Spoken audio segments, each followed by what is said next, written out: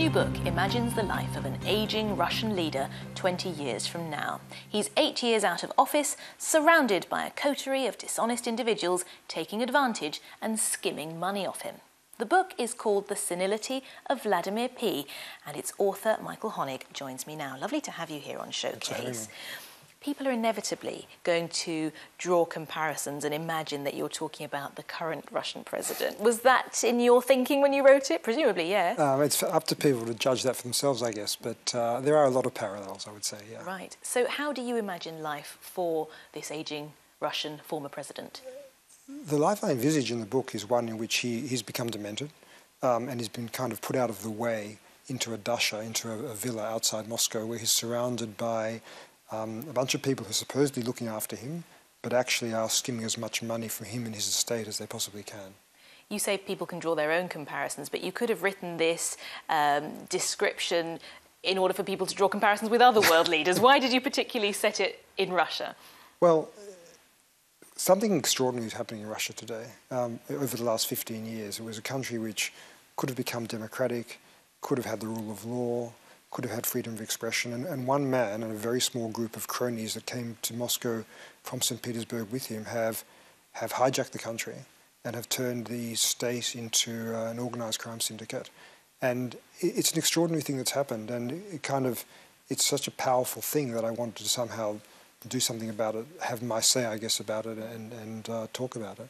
I mean, it's something that the Russian administration would deny. Have you had any feedback? Do they know that you've written this book? Not yet. I mean, the book's just come out. But, a lot of people looked at it and said to me, you can't write this kind of thing and you can't draw such a close parallel with Vladimir Putin as I have. It's disrespectful. But the things that he's done are so appalling in so many ways that I think one can say whatever one wants about him, really. It's been described, your book, as tragicomic, and there are some very funny moments in it. Given that you have based it on the life of Vladimir Putin, how easy was he to take off? I mean, at one level, Putin comes across to us as a buffoon. He's full of machismo.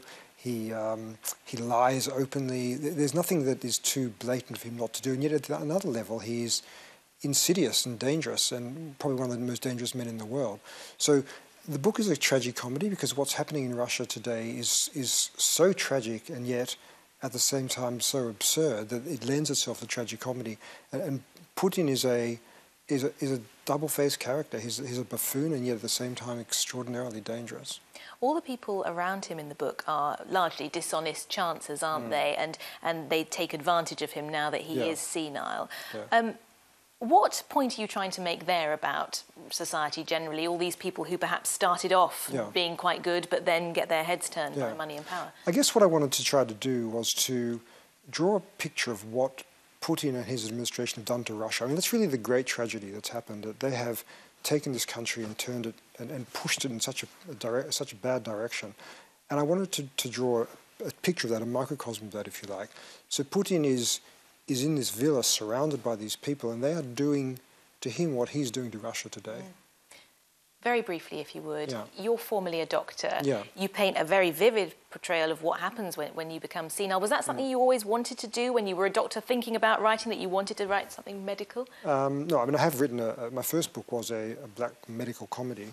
But no, I didn't particularly want to focus on dementia. It just seemed the right kind of setting in which to capture the issues. OK, well, it's a fascinating read. Michael Honig, thanks so much for coming on to talk to us about it. Thank you.